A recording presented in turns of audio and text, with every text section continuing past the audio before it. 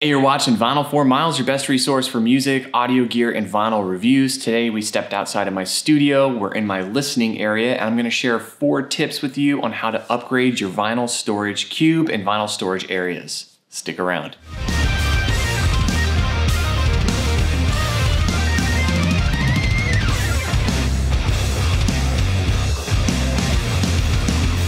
All right, if you're a subscriber, welcome back. If you're new here, what we do is vinyl reviews, audio reviews, pretty much anything to do with music, I'm on it. Today, it's a continuation on how to store and protect your records. I'm gonna go over some tips on how to upgrade your listening area. All right, so I do have 4 tips for you guys. The first 2 are gonna have to do with how to organize your collection better.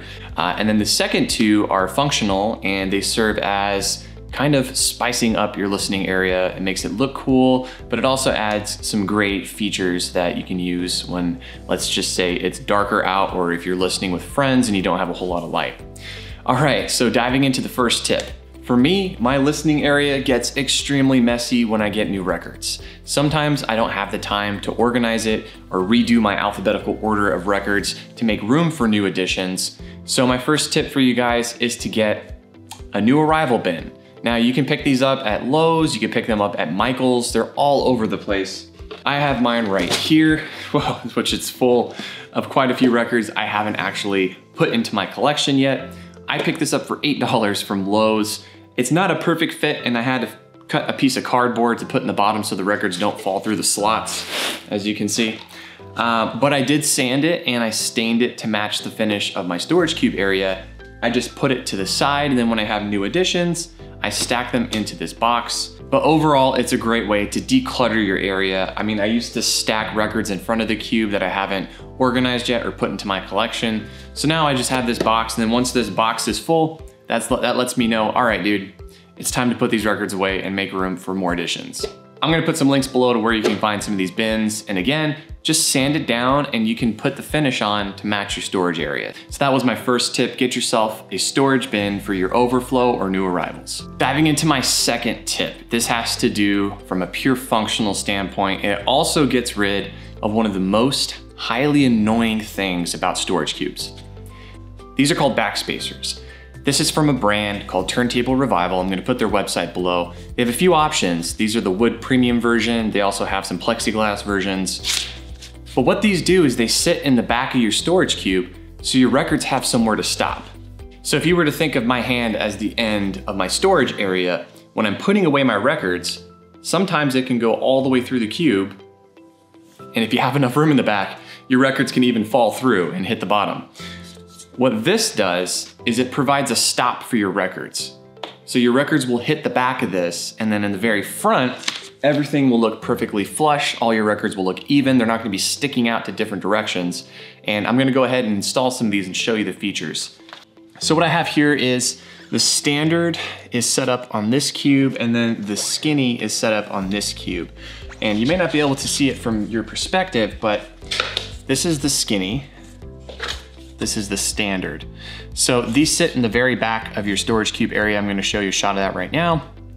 And basically your records are gonna sit flush against this. They're not gonna go all the way through. They're not gonna go through the back of your storage area. And it keeps everything nice and tidy and equal. So the standard here will put your records exactly flush with the outside of your storage cube area. The skinny, which I have installed here, it puts it back about 1 inch, which gives you room to put underlit LED lighting if you want to light your cube up. It gives you room to pull like your sorting cards A through Z out a little bit so they stick out in front of your records without, being in danger of breaking off or someone walking past them. So I'm gonna go ahead and install the skinnies on the rest of my entire storage area because I am gonna be installing lighting. Okay, so now that we have the Backspacers installed, I think they look great.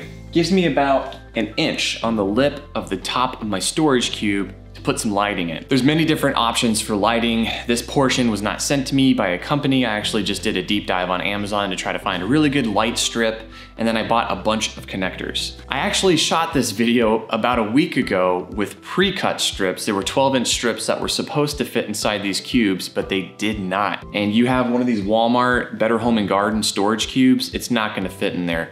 primarily because of the connectors that go on the outside. So unless you want to modify your storage cube and cut it open, I don't suggest doing that. And what I have here is 36 feet of LED lit strips. So I did buy this kit by itself. I'm gonna put the link below. And then I bought this kit here, which is about 30 pieces of adapters.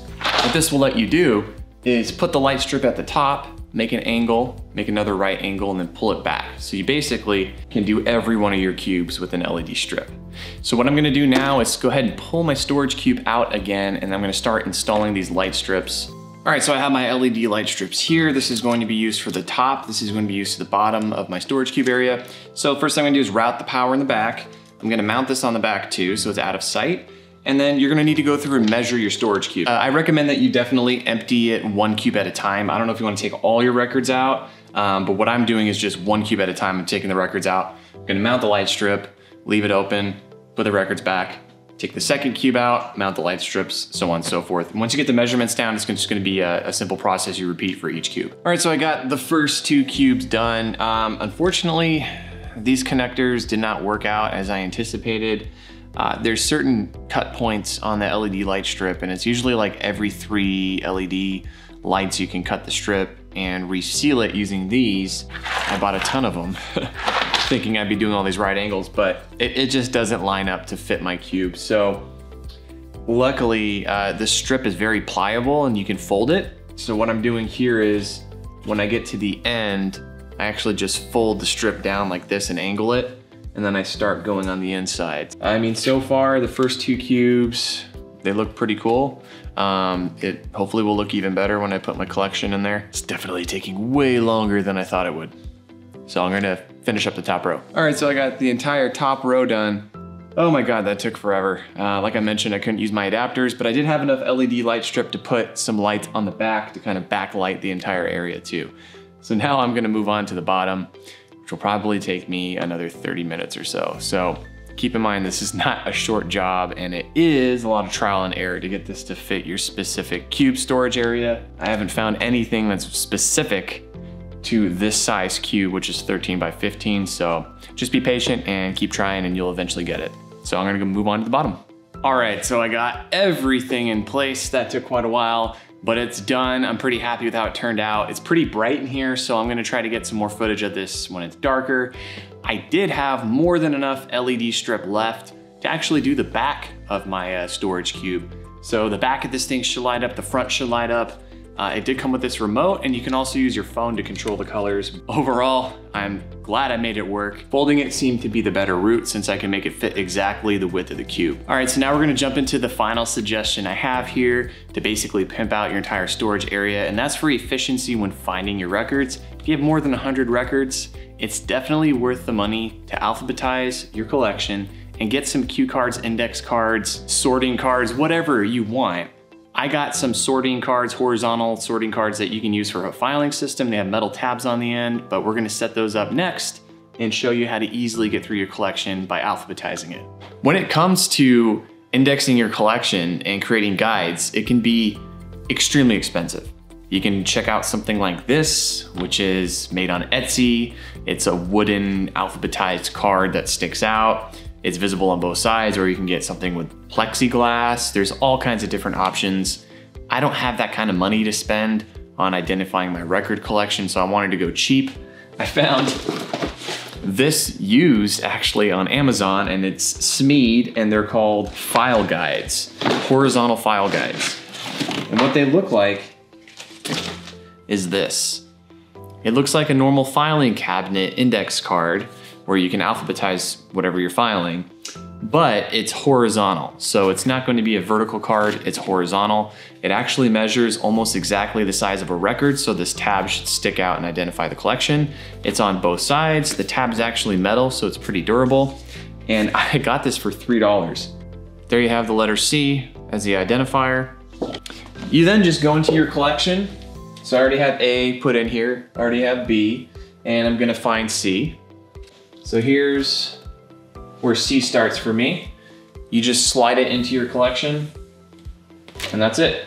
So now I have A, B, C. So I'm gonna follow that process and put together A through Z, get all my index cards and my file guides done. I'm gonna install them and then show you guys how it looks.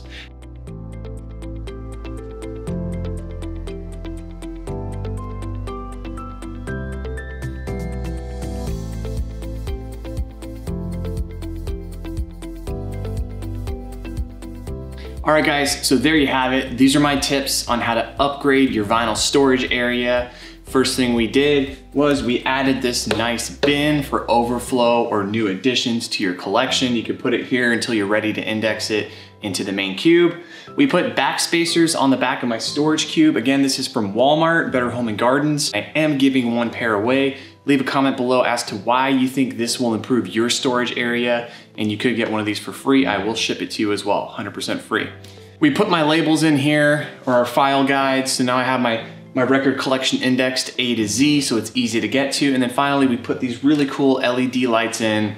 So not only does it assist with like reading the spine labels when it's dark, but it also looks really cool. The strips that I bought off of Amazon, they do come with a remote. You can control them with your phone, and there's some really cool features. So you can do stuff like fade, which will fade through different colors, and you can actually make it fast or slow. So as you can see here, it'll cycle through different colors. It does like a smooth transition. There's flash that basically jumps through a bunch of different colors. I mean, I don't know when you want to use this, but another really cool feature is there's a microphone that actually comes on this kit, and you can set it to go to music. So now I'm in music mode, and you can see it's following my voice. There's a few different ways you can use the music mode. This one always has the colors on. I dig this one because it turns them all the way off.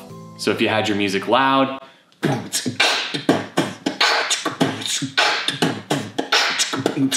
it follows the music using the microphone. Super cool feature. So yeah, I mean, these LED lights are a lot of fun. They're cheap. I'm linking them below. All right, so there you have it, guys. Thanks for watching. If you enjoyed this video, go ahead and give me a thumbs up. That helps me figure out which videos you like, which videos you don't like.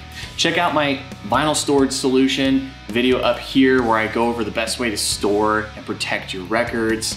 Here's some more gear reviews I'm going to be promoting up here as well. If you like this content, I really appreciate it. Subscribe so you can stay in the loop when I release new content. Thanks for watching, really appreciate it. Until next time, I'm Michael. See you.